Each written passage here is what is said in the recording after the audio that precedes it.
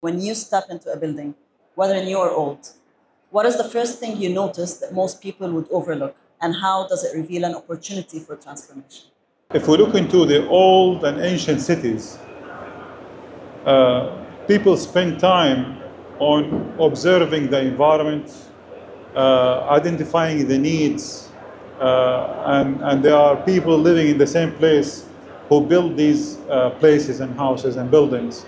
Observation was the main driver to identify the need and build homes and buildings that can suit this need.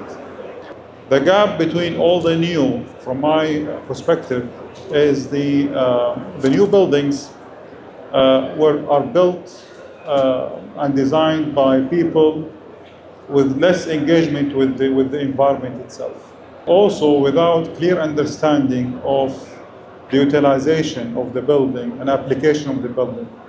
Many buildings are built without knowing exactly for what use. That brings the gap between design and application and operational parameters.